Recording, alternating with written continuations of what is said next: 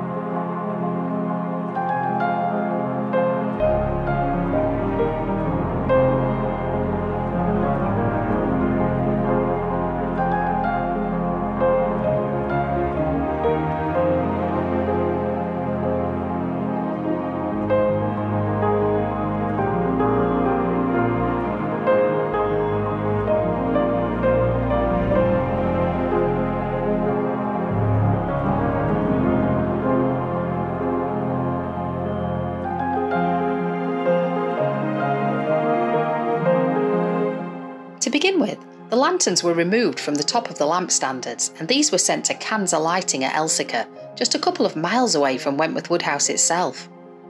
The lantern frames are made of copper with hand-blown glass panels. A line of lamb's tongue decoration made out of brass runs around the top of the lanterns, and delicate ram's head masks cast in lead adorn each of the corners. A team of artisans and metalworkers cleaned, reassembled, rewired and reglazed the decorative lanterns, and even in their unpainted state, the transformation is incredible. Meanwhile, the cast iron cage panels were transported to the workshop of Ridgeway Forge in Sheffield.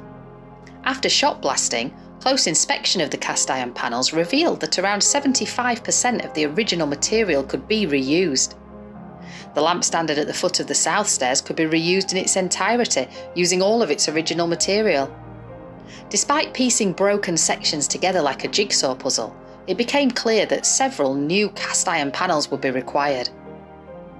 To recreate the lamp standard cage sections that we couldn't reuse, we employed techniques that the original Georgian craftsmen would have been very familiar with. Initially, a pattern needed to be made from sections of the original cages. This was done by a local company, MD Patterns, based at nearby Elsica.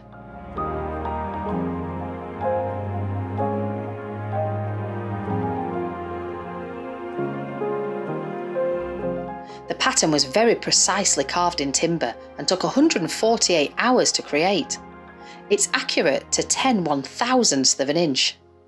The pattern was sent to Trent Castings Limited at Mansfield, where it was used to form sand moulds into which the molten iron would be poured to make the new cast iron panels. This is exactly the same method that the original craftsmen employed to make the lamp standard cages over 200 years ago, and exactly the same levels of craftsmanship and care were employed in making the replacement sections.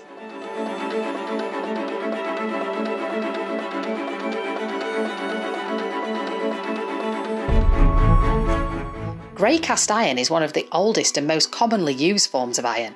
It's grey because of the presence of graphite flakes in the metal. It's strong, but it's much more brittle than steel and has a melting point of around 1260 degrees centigrade. At Trent Castings, the cast iron was made by remelting scrap in an induction furnace. During the remelting process, the composition was refined and additions made to form SG iron, which is less brittle than traditional grey cast iron. After being poured into the moulds, the cast iron is left to cool and solidify before the mould is broken open to reveal the new casting.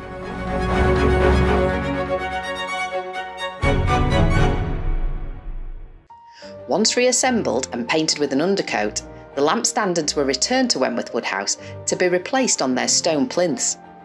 It was a delicate operation to replace the cages without damaging either the base to which they're fitted or the stone on which they stand, but it was successfully done, and the cages looked wonderful when in situ, even in their incomplete state. Earlier in the process, we'd undertaken paint analysis of the lamp standards to see if we could determine what colour they had originally been painted. The investigation revealed that 24 decorative schemes had been applied.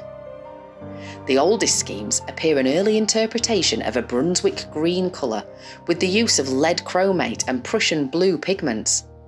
They appear as thinly applied washes over a stone colour base coat. The lamp standards had been returned to Wentworth Woodhouse with this stone-coloured base layer applied, and initially it looked quite stark against the facade of the house. Originally, it seems that the painted decoration was varnished or glazed.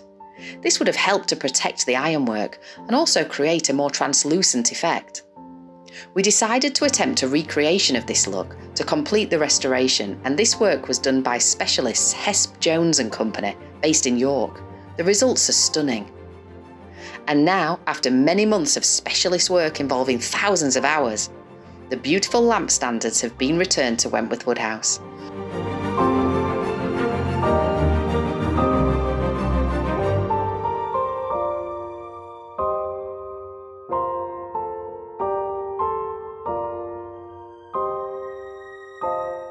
One final flourish was added when we applied gilding to the ram's head masks and finials of the lanterns.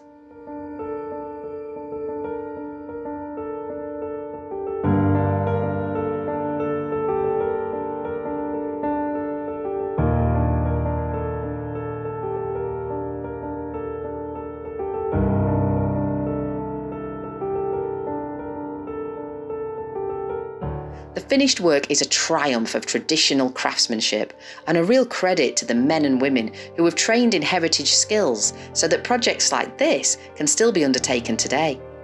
We're delighted with the results and incredibly pleased that so much of the work undertaken could be completed by local companies.